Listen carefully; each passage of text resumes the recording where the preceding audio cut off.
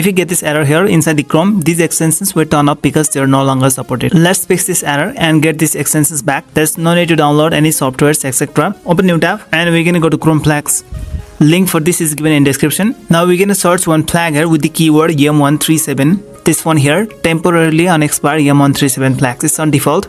Enable it. Once it's done, we're gonna go to search box and then we're gonna again search manifest, and we're gonna find here allow legacy extension manifest versions. It's on default. We're gonna enable this and relaunch Chrome.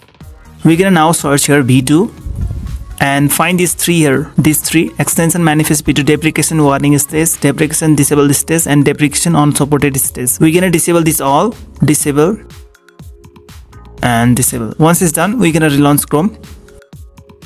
Now if you close the Chrome flags now, this error is gone here from the extensions page. If you reload and if you go down, all these extensions are now turned on. Look here, this one, ulock origin, location guard. So it's that easy. Like this video and subscribe to this channel.